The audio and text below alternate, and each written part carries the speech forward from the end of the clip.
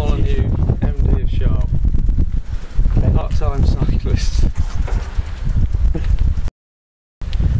Well, we're on training camp for our RAAM effort.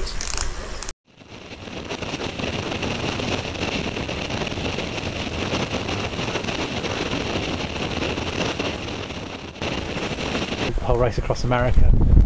Yeah, I think it's crazy.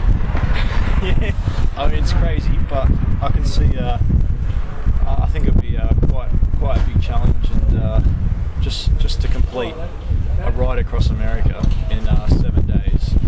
If they can get through that, that's impressive.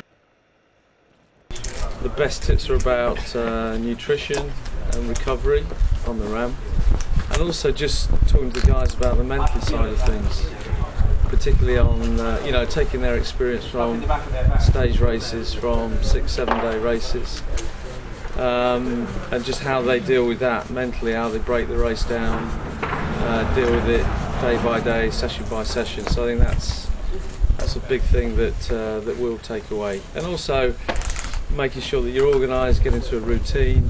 I think hygiene was another big point, that we got to make sure that we don't sort of pick small bugs up along the way which could hamper the performance.